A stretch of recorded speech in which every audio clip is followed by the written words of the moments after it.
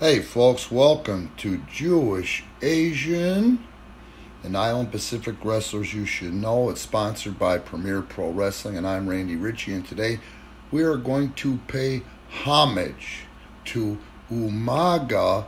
And did you guys even know of Dean Malenko's brother Joe? As we all know, UMAGA was a member of the Anoa family, the renowned Samoan wrestling family. During his first stint with WWE, billed as Jamal, he was part of a tag team, 3 Minute Warning, with his cousin Matt. He was billed as Rosie. He was released from the company in June 2003, later going to All Japan Pro Wrestling and becoming a mainstay for the company from late 2003 to 2005. In April 06, he returned to WWE under the ring name UMAGA.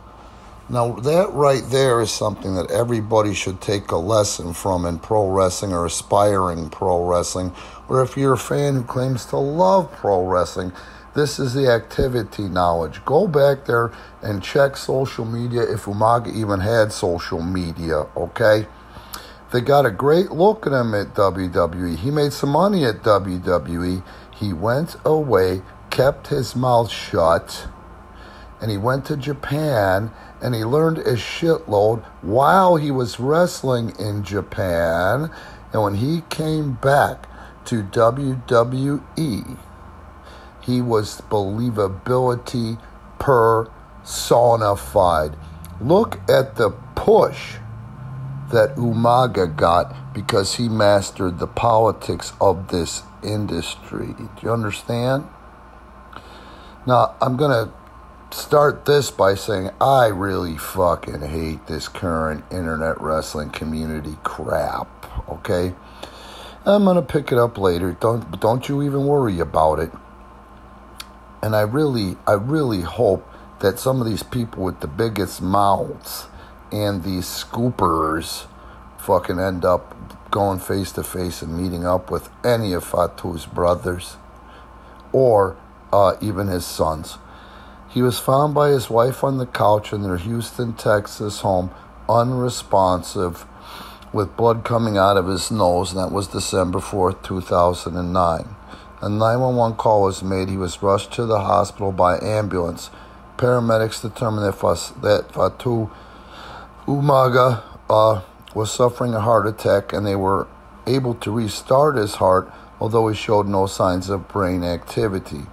He was kept on life support for much of the Friday and later suffered a second heart attack. He was ultimately pronounced dead around 5 p.m. The man was only 36 years old, in the prime of his life, in the prime of his money-making years. And you know what?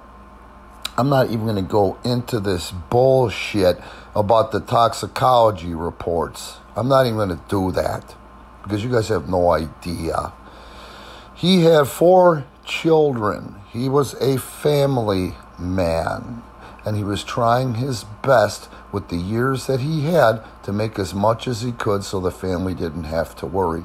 He sacrificed his body in the ring, and at the end of the day, all the internet fans who love to go through the toxicology report and this and that and the other thing and reasons why he is released, forget about how into that mother effer they were at his peak for World Wrestling Entertainment. And let's face it, over the last 20 years, he had one of the most memorable, most successful runs with the company.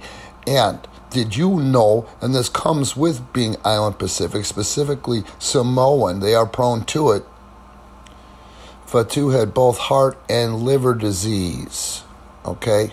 And at the end of the day, what ends up on the death certificate for UMAGA was a heart attack, and that was the cause of death.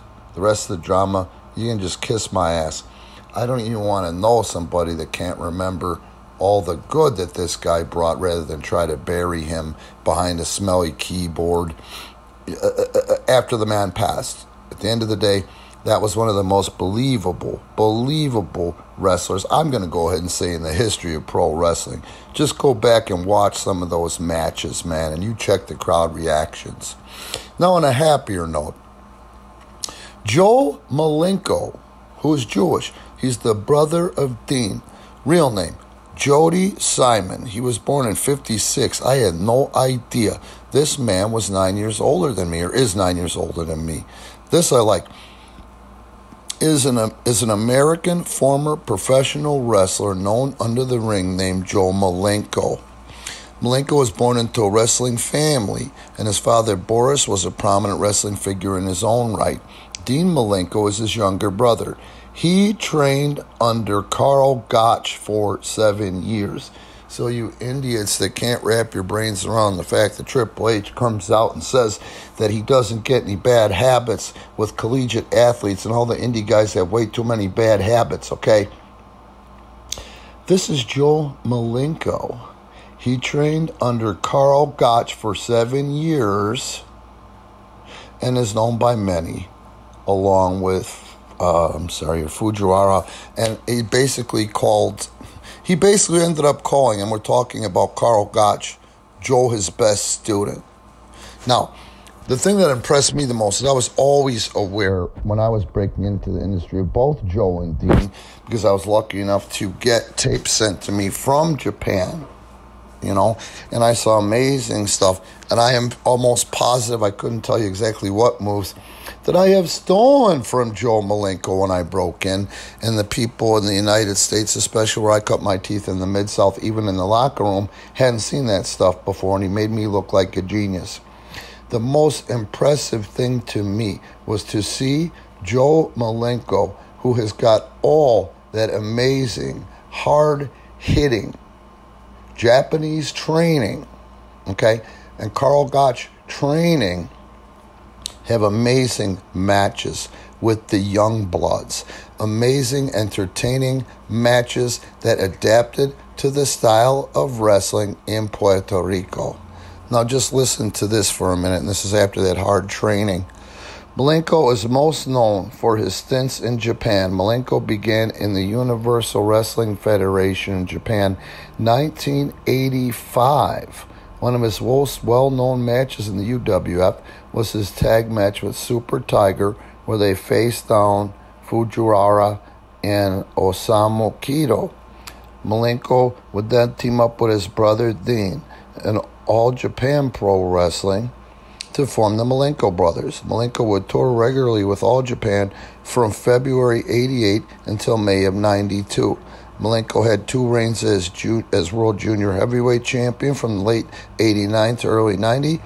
He teamed with Kenta Kobashi against the Can-Am Express, which was then Dan Crawford and Doug Furnas, for the All-Asia Tag Team Championships. Joe's most memorable matches came versus his brother Dean, and I've got to find those now that I know they exist. Hopefully I can find them. And when the Malenko brothers, faced the British Bruisers. Johnny Smith. Hey, we're cousins. I love Johnny Smith. I actually worked with Johnny Smith for his tryout for World Wrestling Entertainment. Johnny Smith and Dynamite Kid during Giant Baba's 30th wrestling anniversary, September 30th, 1990. Joe and Dean's only chance for the All-Asia Tag Championship was against the Can-Am Express in 92.